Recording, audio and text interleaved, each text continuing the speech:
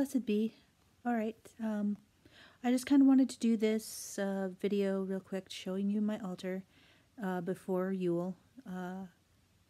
Been super busy. So much going on. If it's not events, then it's friends, family, and of course the inevitable overtime at work. Because everybody wants this time of year off, so guess who goes to work? I even have overtime tonight, so I want to do this video real quick. Alright, I will get to the altar now. Okay, my arrangement for my Yule altar. Starting at the window, I have my Yule flag with a card that was sent to me by a friend. And then down at the altar, I have several things going on. But strangely, I haven't found everything that I normally... Sorry, my voice is a little weird today. I haven't found everything that I normally put out. I have, but I'll just start with what I have. So I have a tree, and let's see if I can get out of the glare. Okay, sorry about that. Okay, I have my tree, and on it has a few things, not very many. Most of my stuff is still boxed up, missing in places. But I have my Dala horses. I have this wonderful little fairy.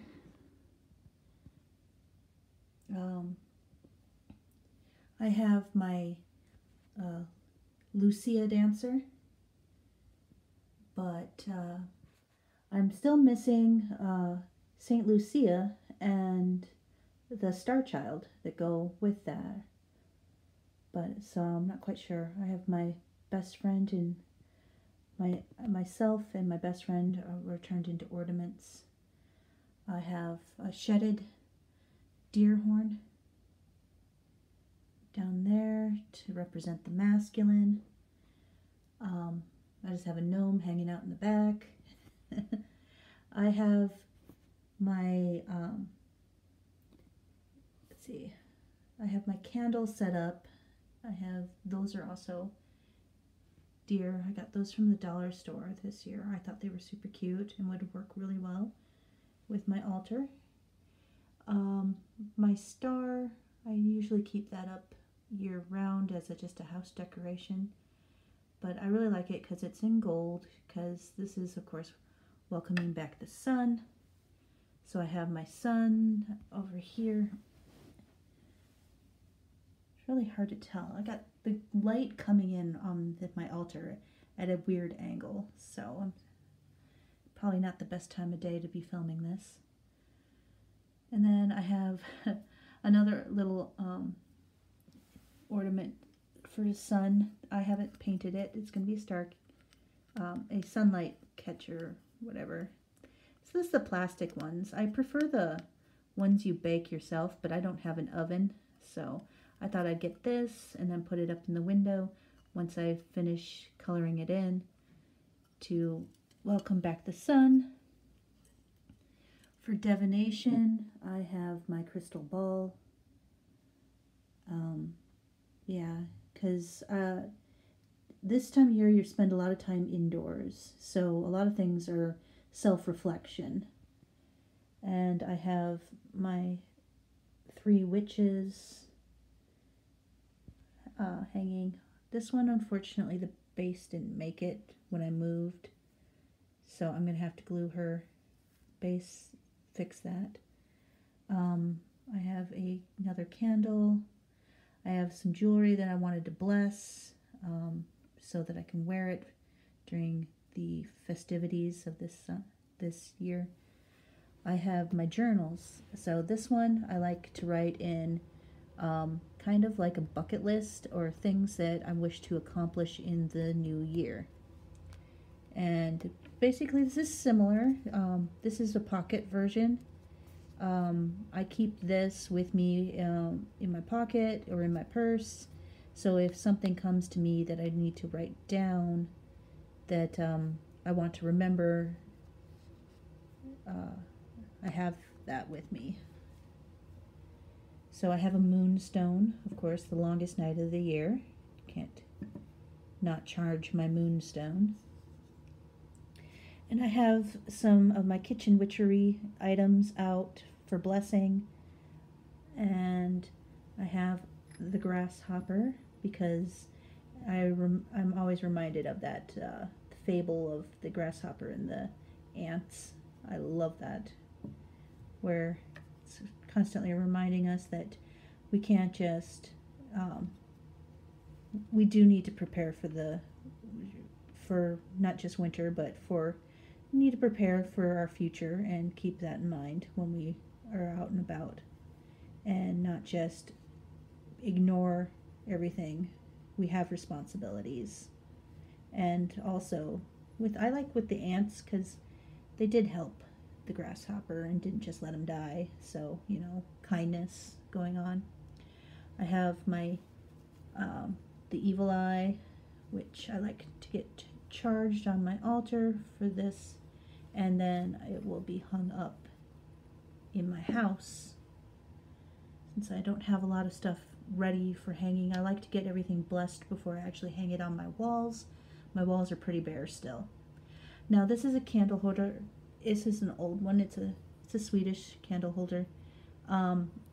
I still have to look for my candles. Only certain sizes fit in this, and I do have some. I just haven't found them right now. Anyway, I'm hoping to find that so that I can use that for my ritual for bringing back the light. And another little guy I like. This is for sending messages off. I'm going to write my own little prayer off.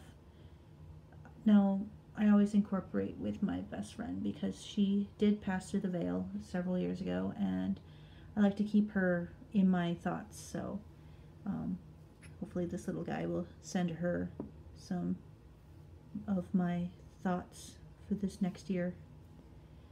And let's see, was that about it? I mean, I got incense over there.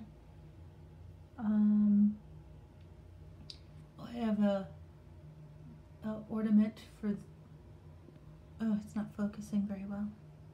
But anyway, that was for the solar eclipse. I went out to see a friend and witnessed that in 2017, which I liked. I like the shape of this ornament because it's a star. I thought it looked well with my